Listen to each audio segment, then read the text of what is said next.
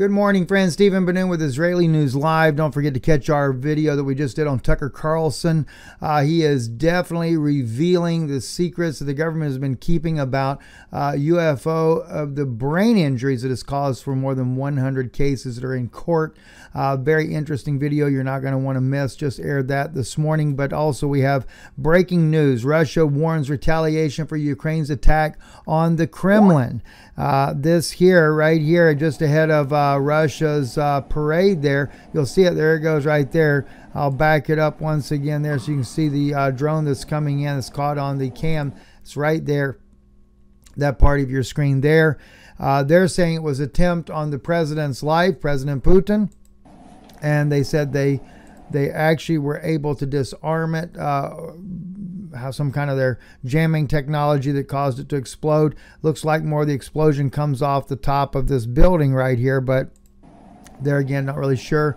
You know, the drone does, though, seem to break up, though, regardless of how it is actually targeted. You can see the drone just falling to the ground in the background right there. But nonetheless, Russia is vowing to retaliate. That definitely is a step up. Let's just see what RT is saying about this, if anything. So let's kind of watch to see. They're just saying read more. They're not really putting out anything as of yet. I'll just double check over here on RT to see. Russia warns of retaliation for Ukraine attack on the Kremlin.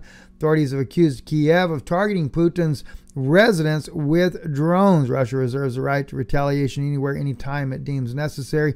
In response to the drone attack on President Vladimir Putin's residence, the Kremlin has said. Officials said 2 Ukrainian drones attempted to strike the Kremlin early on Wednesday. Any damage, Putin's office said. Putin's spokesman Dmitry Peskov told RIA Novosti that the Russian leader was not in the Kremlin when the raid happened. He added that Putin was working at his Novo-Ogaryovo residence near Moscow on Wednesday. Nonetheless, more and more penetrating deep inside of Russia, these acts are starting to happen. And I am sure that there are some allies of Ukraine that are very helpful in pulling these attacks off. Stephen Benoon here with Israeli News Live. Have a good day.